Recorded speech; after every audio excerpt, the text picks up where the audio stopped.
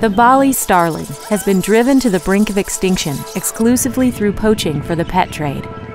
Endemic to the island of Bali, in 2006, there were just 10 birds left in the wild. This man and his team are working tirelessly with local communities to ensure that the beautiful Bali starling is not lost to us forever.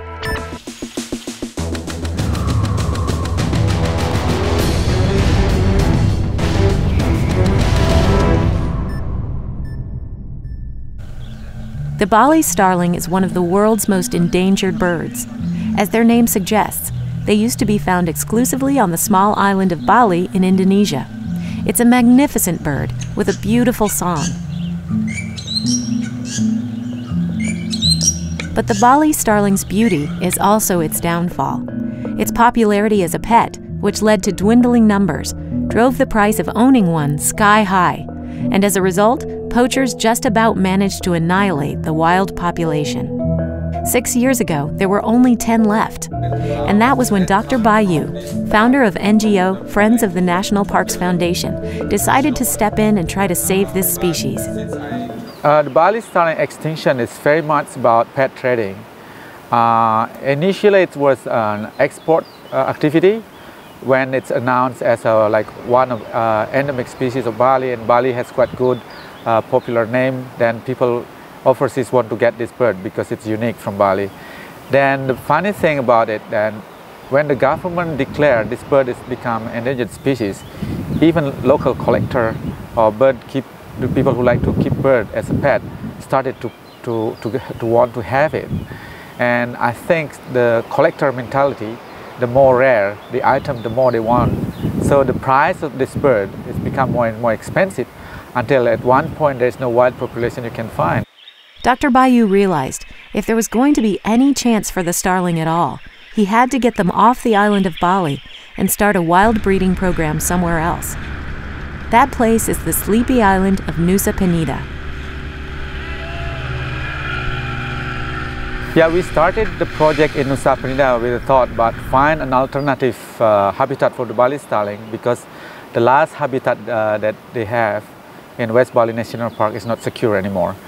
This island is about 16 kilometers. The closest distance between this island to Bali is 16 kilometers, which is no way for this bird can fly back to Bali. So we can isolate the area here. Nusa Penida may be far from the madding crowds of Bali, but it's not a deserted island. What was to stop the local population from poaching the birds here too? The communities live a traditional rural lifestyle in about 46 villages dotted around the island.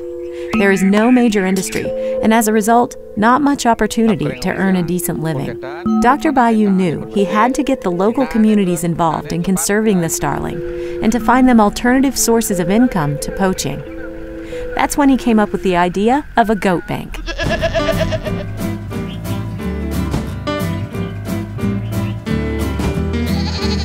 The Goat Bank is a program whereby farmer groups in the area are literally loaned a pair of goats from a sponsor. After 2 years, they have to return 2 goats at the same size and sex, but they can keep any offspring. Instead of farming cattle, which is difficult on Nusa Penida due to the poor soil quality and lack of grass, goats provide a much hardier option. Plus, they eat just about anything. To help the women of the island economically, the traditional art of weaving has been given a boost by another of the Foundation's programs. This ancient art is a highly specialized skill, which is only learned by lessons passed down from generation to generation. Dr. Bayu is encouraging the use of local plants to dye thread, many of which are readily available on the island. So when it's finished, it's going to be like this. Other projects include a nursery where indigenous trees, like the Balinese teak, are grown, effectively ensuring that the communities have wood in the future and exercise in sustainability. Bayu's conservation plan is definitely working if Bali's starling numbers are anything to go by. From only 10 wild birds a few years ago, there are now over 100 today, and they do seem to be thriving in Nusa Penida. By getting the support of the local community to help secure the future of the Bali starling, this bird has been given a new chance at survival. As Dr. Bayou says, Nusa Penida is only a halfway house for the birds. Of course, first prize would be to return them to their native Bali. But until the day the illegal pet trade ceases to exist and sufficient legal consequences for poachers are actively enforced, the birds are staying here. And there is no doubt that had Dr. Bayou and the Friends of the National Parks Foundation not stepped in, there would probably not be a Bali starling left in the wild anywhere.